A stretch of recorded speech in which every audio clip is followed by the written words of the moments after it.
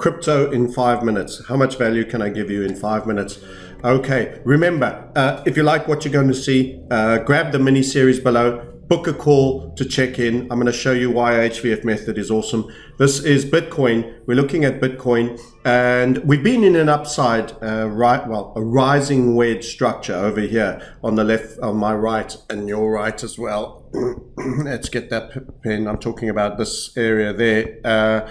And that means you're squeezing up higher, but the eventual result, as I always highlight, is exhaustion typically. There are unique sets of circumstances when you're in a different structure where in actual fact you can actually run out the top, but these are exceptional and they're not in application now. Find out what and when those cases occur, book a program.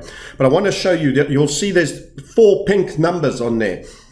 Pretty in transgender pink, 4 pink numbers, and what I'm highlighting is the candle under each one. That one, the one, 2 after, then that one, and then this one clearly, and then I'll come to number 5, which was right there on the dot. Now, only HVF method, only those that are involved with HVF method had any significance or any even had this line drawn on their chart, and it was a key one for us. I've taken all my TradingView lines off and I'm doing an overlay draw, but in essence this is the key level. We continued to assert we wanted to see ideally be run, and that it would be a key level. And no, it's not quite 10.5, it's just under. On Bitfinex it's 10.488, and just about every one of these occasions is 10.488 or 10.487. In fact, this was the spike that almost would have stopped you out of our original downside call that got you out down here at the 6.8 level on the capitulation. So this is really important structure in an HVF man's world, and it's largely not on anybody else's line. It does come just under the 10.5 line, which is psychological, but remember key round numbers are typically run, and for most people everybody would be fascinating on the more obvious key round numbers that I would suggest to you would be, say, the 10,000 mark. So if I draw that line on over there.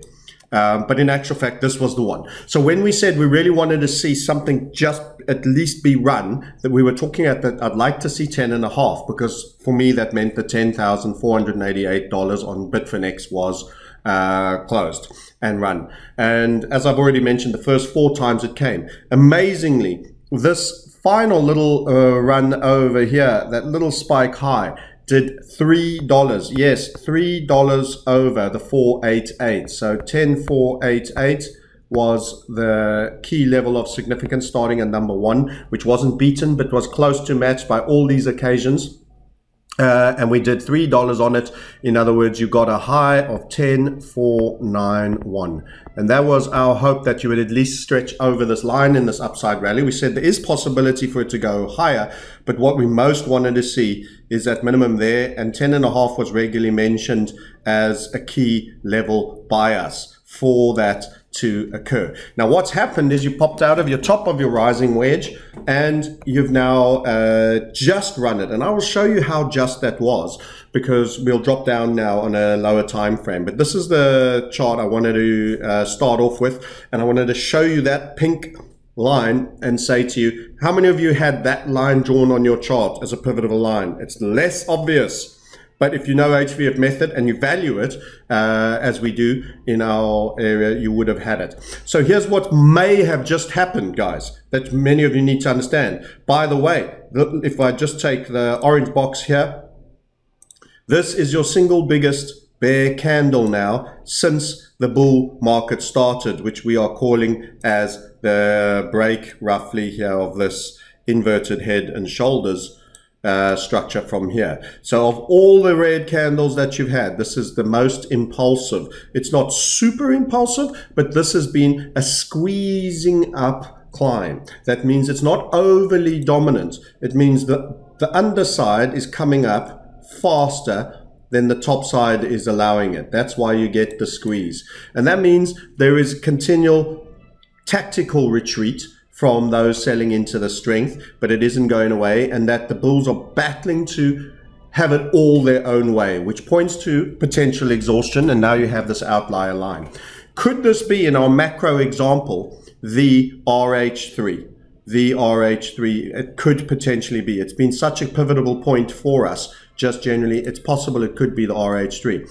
So what does this mean? It means that you guys have got to be careful that have all gone overweight alts. Because, as you will see, when Bitcoin slows down, as I keep saying, the Bitcoin is still the god market at being deep in the 60% over. Only Ethereum has not fallen as far. Let me refresh this coin market cap and see how the numbers change. But Bitcoin is down 3.18%, and now Ethereum is also lower. Now the Sol coin that was holding is also lower. And inside that, XRP that I continue to say will broadly underperform despite it having a little flurry recently, one of the last to have any form of flurry.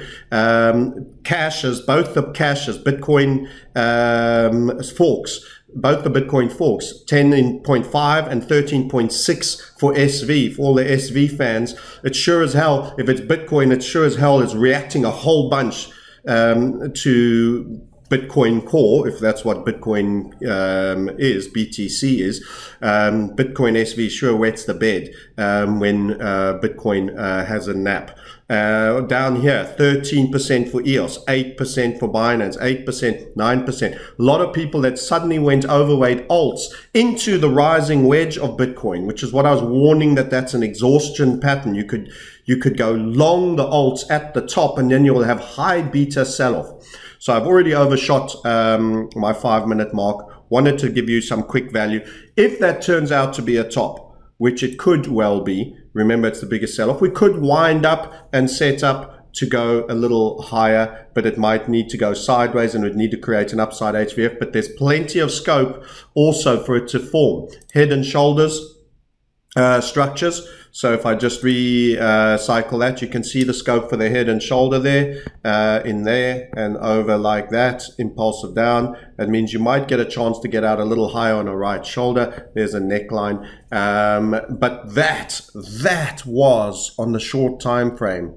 The 10-4-80, that single candle unbelievably did just the job, and it was a shooting star wick. Look at that high, 10-4-9-1. I'm pointing to that numbers in the top left there. Did just enough. What a respect, and what a just run and invalidation and exhausting at that point. Wouldn't it be ironic if that turns out to be a relative high 3? If we go into a mild bear now, remember we squeezed up, not too dramatically, as a mini or micro bull market, our second echo bull after the high volatility super cycle bull. You could then end up in a mild downtrend, and now all the guys overweight alts are all going to have the higher beta of the losses, and they're going to eat red again if this is the case. If it isn't the case and we wind up, then as I say, that's all hunky-dory. I'm not sure you want to play defense generally, and that means you might sit out the rest of the move, but this is the fact that it was a rising wedge tells me it wasn't overly dominant bullish. It's that slow, low volatility bullishness, and I'll be playing defense during this period. That said, it shouldn't be the longest easing market. I don't want to say bear market. I don't think you would consider it a cyclical bear market, because you've had a moderate up mini bull. You're going to have a calming and an easing, I would prefer to say. Okay, we've got the 8.5. I can't even keep it under 5. That's all you're getting. The rest is in the premium area. Come and book a call to find out why you get the key levels with HVF method. We'll talk to you later. Love you. Bye for now. Book your calls. Cheers.